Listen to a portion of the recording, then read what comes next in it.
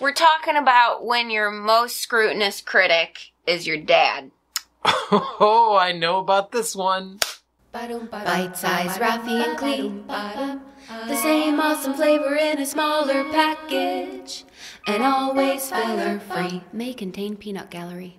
Hola, you amazing artist, and welcome to the studio. Today we're going to talk about... What are we talking about? When your dad is your harshest art critic, or any family member for that matter. Like when my dad walks into the studio, he's like, "What is that?" Points at my abstracts. Says, "You still doing those paintings about nothing? Why you put that there? Why you do that like that?" Yeah, it's because that painting is about nothing. You're right, Dad. We have an awesome question from Tina Colburn. Hi, Tina. Tina is Tina Colburn Art on Facebook.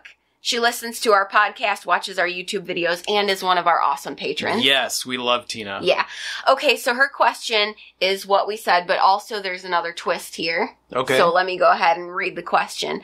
Hi, Rafi and Klee. As you may know, my father is also an artist. Mm-hmm. So not only is he a family member, but he's an artist as well. Bum, bum, bum. He is very critical of me and my art sometimes. Many times in the past I've created pieces and he will say things like, "Why did you paint that like that?" Or, "You should have painted this. Nobody's going to buy that." Recently... I know, right? Let's just take a pause here. Recently, I finished a piece, and when I showed him, he asked, "Is it finished? This is the wrong color." I was quite proud of myself, but his one comment made me feel like a deflated balloon. Yeah. My question to you is, how do you deal with critical people in your life and not let it affect your self-esteem? Thanks, guys. Love, Tina. So the first thing that I wanted to say is, just because they're your family members and they happen to be artists themselves does not mean that they understand your art or what you're doing. For a lot of artists, they think that there's like one path, right? Especially for artists that are successful or have been doing it for a while. They're pretty much set in their ways and they're like, this is the right way, this is the wrong way. I think because being an artist is riddled with insecurities, like a lot of the insecurities that you have as an artist, your father's probably having those same insecurities. So like his way, this is where I talk about like when people put you down, it sort of inflates them a little bit. And it's not that your father is mean or he's doing this because he's unsupportive. It's just a lot of times it's very unconscious when we do that. I have to watch myself sometimes, especially when it comes to my kids. When my kids were here, Alex was painting something and Zach was being kind of like jerk face about it. And then Zach painted something and I made a discouraging comment and like caught myself. I was like, "Oh, that's not nice." But I was doing it because I was like, I need to knock you down a notch there, to defend. boy. Yeah. Usually there's a lot of motivations behind why someone says what they say. And most likely, Tina, it has nothing to do with your art. If he's questioning something like, "Well, why did you do it like that? You could have blah, blah, blah, blah, blah, blah, blah." Like, that's not coming from a genuine, empowering place for him either. It sounds to me like your dad thinks that he's being helpful, but it also sounds to me like your dad definitely believes that there's a right way and a wrong way to do certain types of art.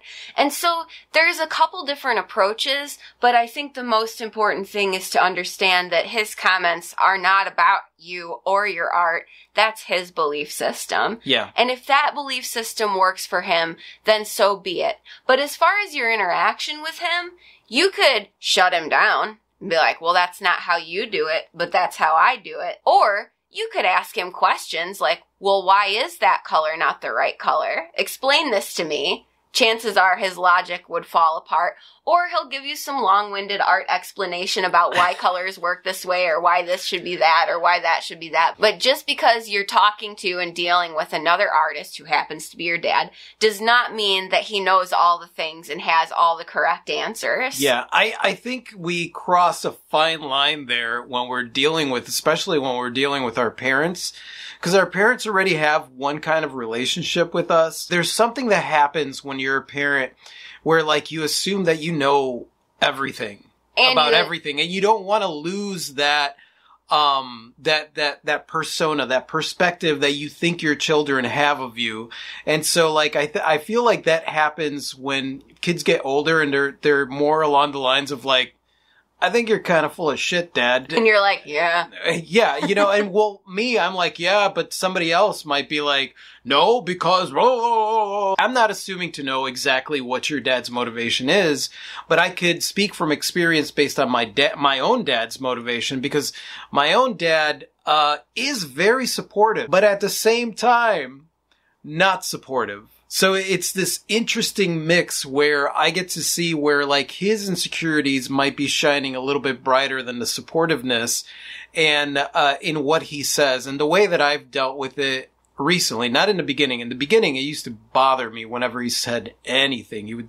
If he made a statement like, why'd you do it like that? Or that one looks like your ex-wife. And I'm like, why would I be painting anything that looks like my ex-wife? He'd make these comments. And eventually I got to the point where I was like, I wasn't dismissive, but I just didn't take it in. So like when he'd make a comment about something like, why did you paint that like that? I'd look at him and be like, 'cause I did, you know, but I get it, Dad. You just don't get it. And those were the empowering words that I had for myself when it came to getting those comments from my dad. I would say, I get it, Dad. You don't get it. That's fine. I think that's the thing is once you understand, oh, well, they just don't understand what I'm doing. Yeah. It kind of takes that bite away. Yeah. Well, that's da-da-da-da-da-da-da. And you're like, that's fine, Dad. I get it. Well, you're never going to sell that.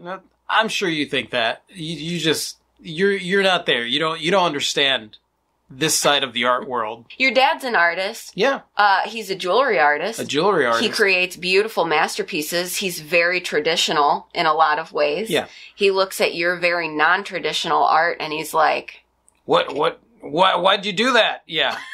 And I mean, the thing is that Dad also grew up in an environment where his father was very discouraging to him. So it's almost like it becomes second nature because he was so used to it growing up that I've seen him have the realization after he's said something that that's not what he wanted to say. Yeah.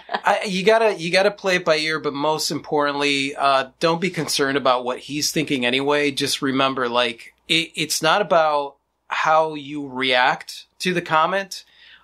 It's about responding. And to me, responding is being purposeful about the way that you respond to the comment. So doing it in a way that still allows you to walk away from the interaction feeling empowered and feeling like a badass instead of feeling deflated. Because if your reaction is to automatically get to a place where you get deflated, then you got to be a little bit more conscious about the way that you respond. It's because that's what I did, and it works for me now. And even though there are some times where Dad could like zing, there's a little like, you know, silent missile that they'll just get them hits. in there. They'll get them in there, but then at that point, I think to myself, like, how can I respond to this a little bit better next time when it happens? Because it will happen. So the trick is not to take it so seriously. Yeah, don't take it seriously. Tina, hopefully this was helpful. And thank you so much for this awesome question. And Tina, your art is amazing. Yeah. Amazing. So I just keep doing what you're doing. Do it your own way. There's nothing wrong with what you're doing. And it's okay that your dad is not your target demographic for buying your art. Yeah, that's fine. Don't worry about it. And I'm curious to know how you guys handle maybe getting some not so constructive criticism on your art from family members who aren't being mean about it, but maybe they're not being so nice about it either. Go ahead and leave that in the comment section below. And thank you so much for watching, you guys. You guys are absolutely freaking amazing. I totally adore you. And if you like this and you want to watch more like this, just click right over here to subscribe. And that's it. Say goodbye, Clee. Good day. Adios.